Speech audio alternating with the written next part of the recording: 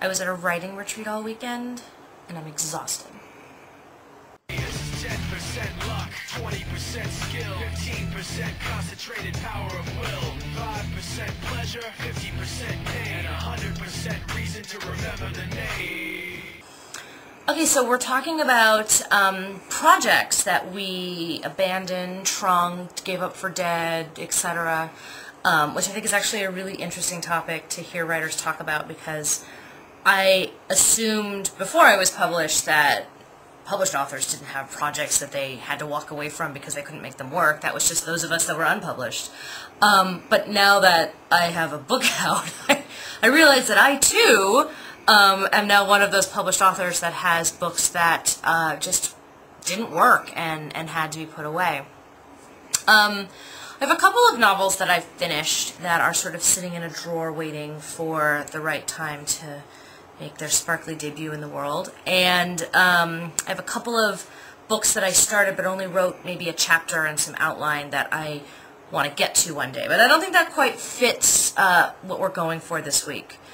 But I do have one novel that I started years ago, actually before I started writing YA, that is never, ever, ever going to be picked up again.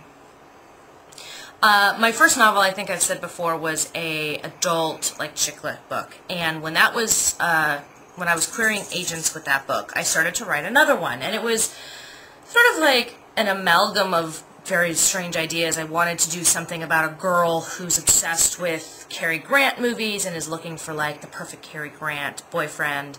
And then meanwhile, it's set against this backdrop of, like, journalism and the crab fishing industry in Dutch Harbor, Alaska.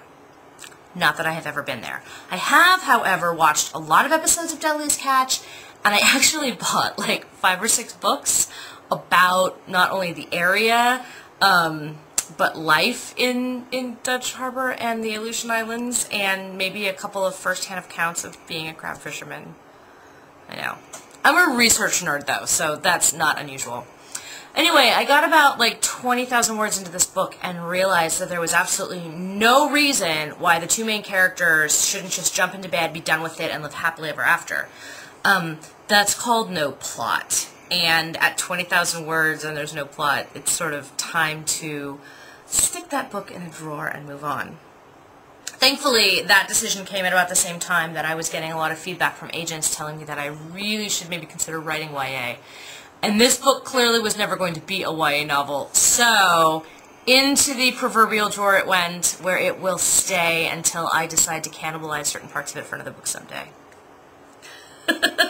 That book was called Looking for Cary Grant or a Reasonable Facsimile, and it will never ever be at a bookstore near you.